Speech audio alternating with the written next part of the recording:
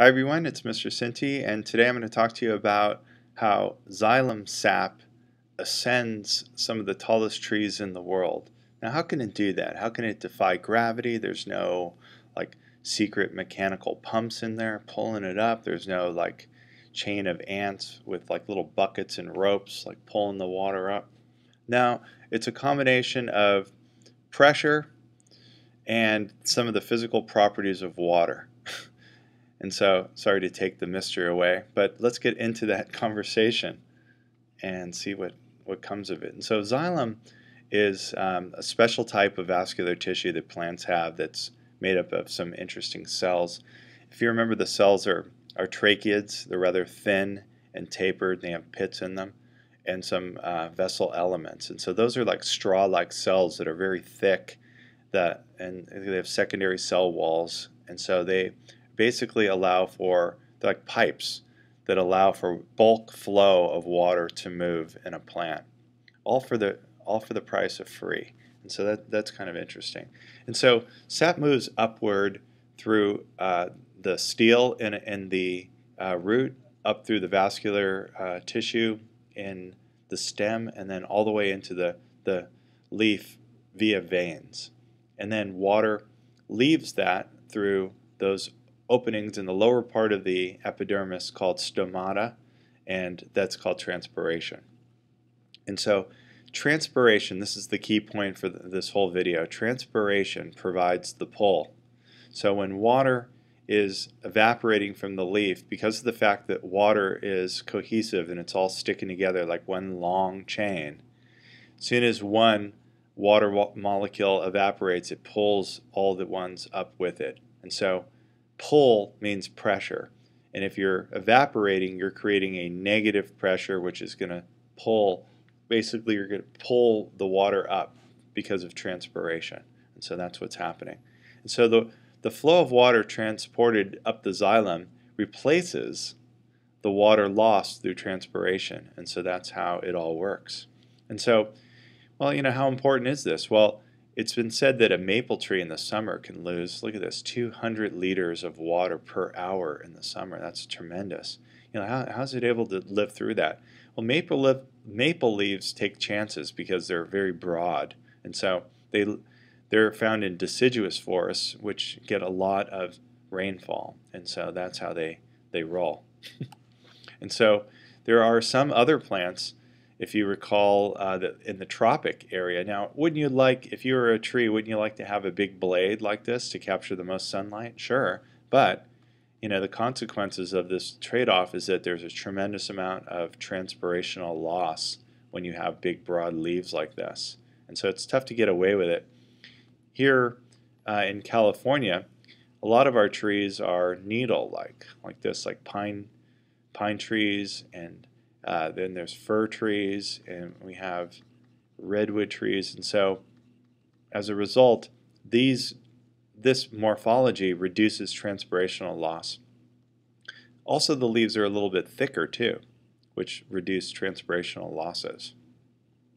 That's kind of interesting.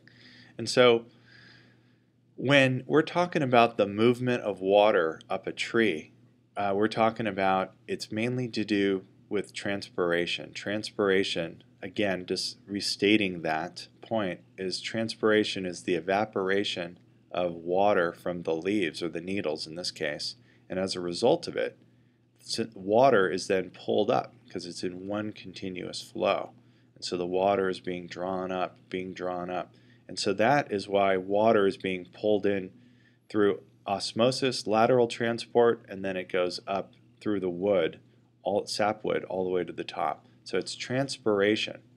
And it's also the physical properties of water. Because of the fact that the water is cohesive, it's hydrogen bonding that ultimately is causing that to occur. So it's cohesion and adhesion that's causing that. And so let's take a look at that. Okay. That's okay. Let's do this. I'm not sure if it's going to allow me to. Let's do something here really quickly. We'll go here. Sorry about that. We'll go back here, and then go here, here, and then here. We should be fine now. And so sap can rise pretty far. Sorry, there's always some technical difficulty. Notice how I roll with it and am not affected. I anticipate it. The xylem sap can go really high up a tree, and it's remarkable. You know, in redwood trees, look at this, 379 feet tall. That's incredible. It's the tallest living things ever on the earth, defying gravity. It's incredible.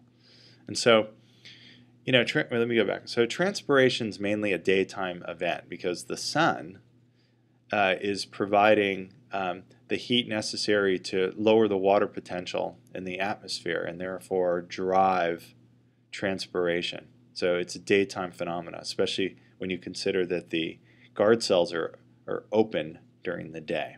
Okay, so it's mainly daytime transpiration. Yeah. But at night, as you can see, look at this. Here's nighttime out on a farm in Vermont. And so at nighttime, this is kind of an interesting thing. When transpiration is very, very low, the root cells can still expend some energy, especially right over here in the steel, to pump in mineral elements into the xylem. So check this out. If the root at night is pumping in mineral elements right in here, it's still, the mineral elements are accumulating right here. So it's becoming very hypertonic. You see that? It's very hypertonic at night. That means that as a result of this area being hypertonic, that means more water can be drawn into the steel. And so it's not being pulled up this time by transpiration. Remember how we said that transpiration was negative pressure when the leaves have water evaporate, it pulls the water up. What I'm saying now is, at nighttime, sometimes water enters the root into the steel and pushes. There's a difference. It pushes the water up. So that's a positive pressure. You're like, what are you talking about? I'm talking about how water can enter because of the fact that at nighttime there's an accumulation of salt in the xylem.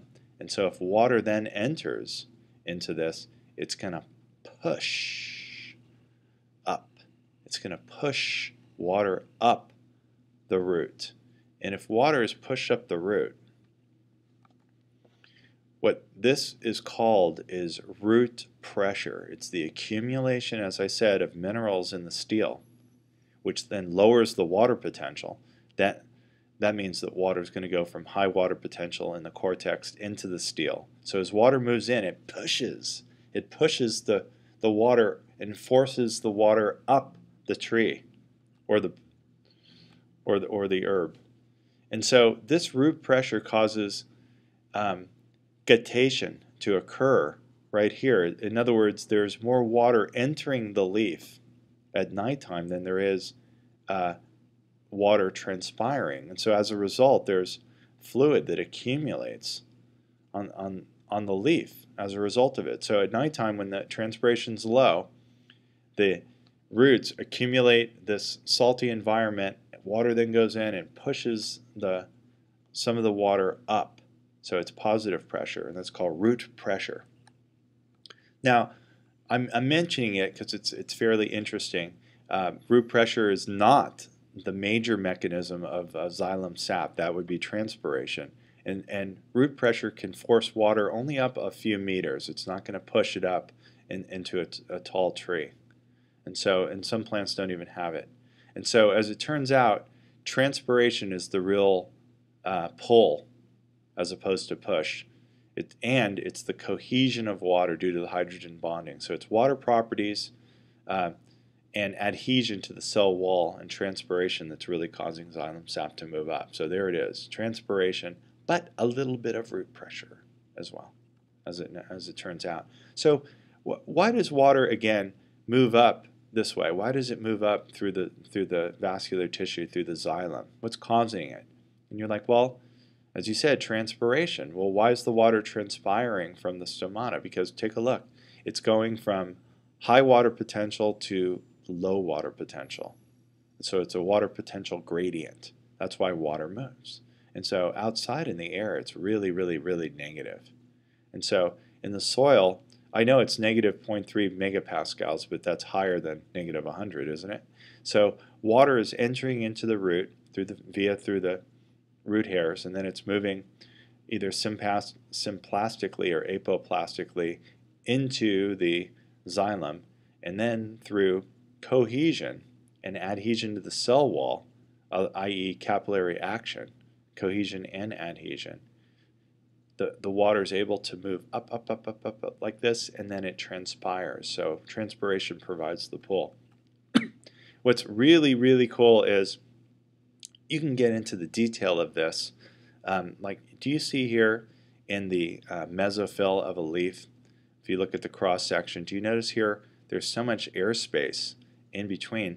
And so not only does that allow for the circulation of gases throughout the leaf, but that also causes an increase in water loss from those mesophyll cells, because water is moving from those cells into those air spaces.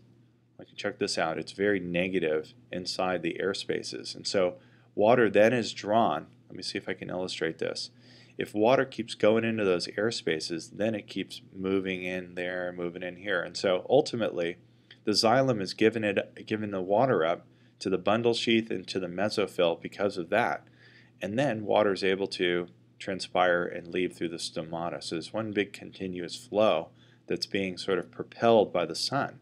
The sun is kind of generating that solar power needed to increase transpiration. And then there's other physical factors as well, like for example, if it's a windy day, that's going to also increase transpiration. And so transpirational pull of xylem sap, it has to do with that pressure, that negative pressure of the water being pulled up, and it also has to do with cohesion and adhesion. It helps to fight against gravity. And so, you know, the interest never stops here, and it's like the tracheids themselves, the vessel elements in the trachea, the fact that there's such small diameter means that the water is in greater contact with the hydrophilic walls of the plant, and so there's even a greater attraction, and then even more adhesion, even more pull, and it increases the rate as well because of physically smaller diameter. And so ultimately the sun is the reason. How about that? The sun is the reason. So you can ask your friends this: why does the water travel up a tree? And it's solar powered. At least bulk flow is. And when I say bulk flow, I mean like the water flowing in these straw-like xylem cells. And it only depends on pressure. And it's negative pressure, right? That's causing that, the whole water pulling it up. And it's free. Look at that. The plant expends none of its own metabolic energy to lift water up against gravity. It's tremendous. It happens all for free. The sunlight drives transpiration and therefore causes the water to evaporate from the mesophyll cells. And then on high humidity days, maybe not as much, as it turns out. Wow. Then here's this picture of, as you know, I have kind of a favorite tree, the redwood tree, but gee, look at this incredible oak tree and the silhouette that it creates at dusk here in the savannah. So it's quite beautiful. And so I hope you enjoyed this conversation that we've had today about the ascent of xylem sap. Thanks for watching.